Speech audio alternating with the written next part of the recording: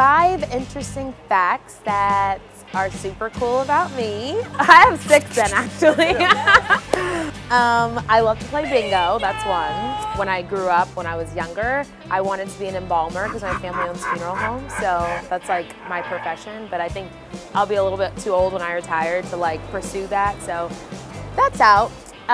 3, when I was younger, since my family owns a funeral home, I got stuck in the freezer with the dead bodies, and that was not fun. 4, when I was like 13, I rode a horse for the first time, and it like took off with me on it, and it ran into like the barn, into the stable, and the horse like ducked, but I didn't duck, and I hit the top of the barn, and I flew back, and I got knocked out unconscious.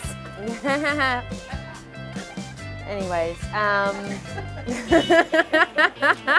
last year on Valentine's Day when I was in my boot because I had just had surgery, my house got broken into while I was in the house, and I literally almost had to jump off of my 2nd story balcony. I was on the phone with my mom at 911, and the person like tried to break into the back door of my house, and my alarm started going intruder, intruder, intruder. And so I like sprinted upstairs in my like cast and my boot.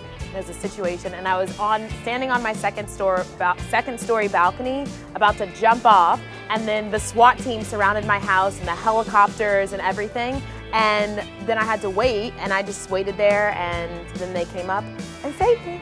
6, the best thing that's ever happened in my whole life, I got to go to Lionel Richie's house, and I sat with him at the piano, and he sang to me all night long, literally and figuratively.